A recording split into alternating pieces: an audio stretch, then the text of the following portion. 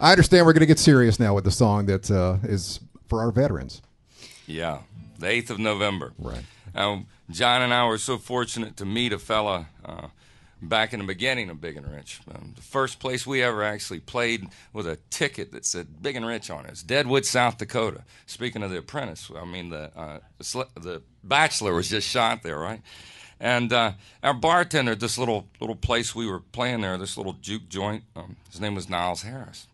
Niles told us this story after we got to know him there about the 8th of November, 1965, when he was part of one of the first troops doing a hump in Vietnam.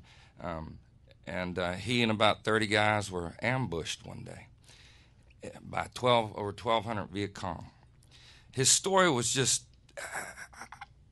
I don't know how you can even make it all make sense in your head, what he went through that day, but needless to say, it moved John and I past belief.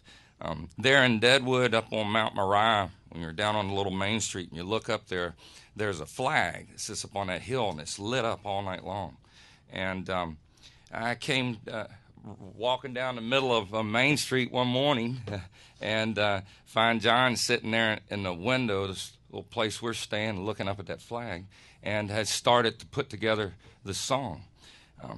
It tells his story and the story of all those like him, and there's many of them around us right here every day that give so much, put it all on the line. And we've just found it to be one of the most important things that we've done in our careers, is to let them know that we're here, we hear you, we hear your stories, and we're your neighbors, we're your friends, we're the people who care too, and we care about them. This goes out to all the veterans, all those serving right now, all the family members, all those serving right now. Powerful song, 8th of November. 1, 2, 3, 2, 2, 3.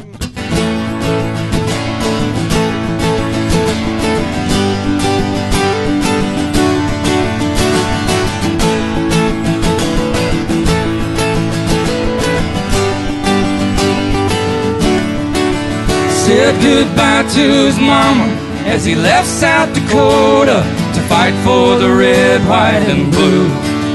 He was 19 green with a new M16, just doing what he had to do.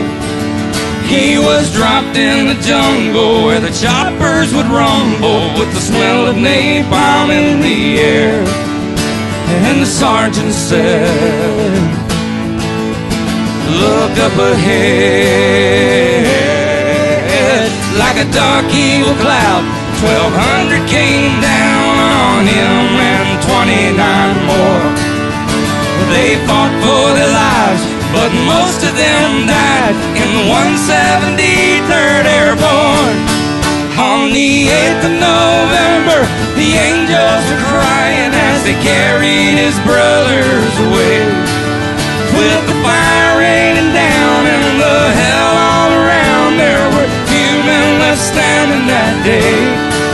Saw the eagle fly through a clear blue sky in 1965, the 8th of November.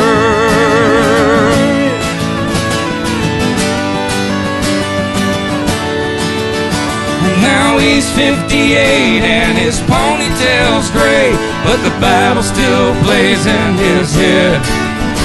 He limps when he walks, but he's strong when he talks about the shrapnel they left in his leg. He puts on a gray suit over his airborne tattoo as he ties it on one time a year, and remembers the fallen as he orders a tall one, swallows it down with his tears. On the 8th of November, the angels were crying as they carried his brothers away. With the fire raining down and the hell all around, there were few men left standing that day. Saw the eagle fly through a clear blue sky in 1965, the 8th of November.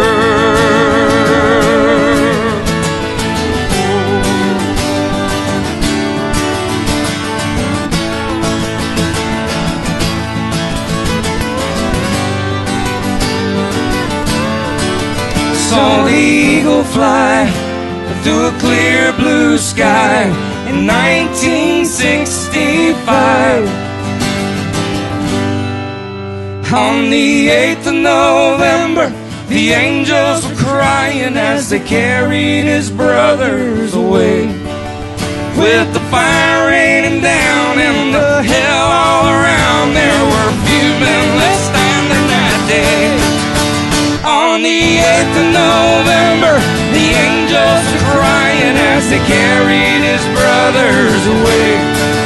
With the fire raining down and the hell all around, there were few men left standing that day. Saw the eagle fly through a clear blue sky in 1965. The 8th of November.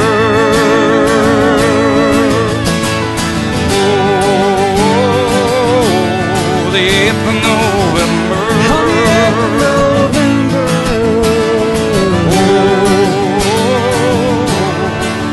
said goodbye to his mama as he left South Dakota to fight for the red, white, and blue.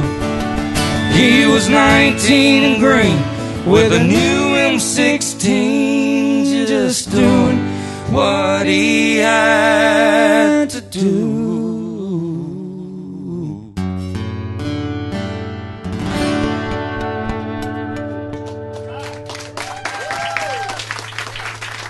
That is a Thank powerful you. song. And you know, today is the 70th anniversary of Iwo Jima.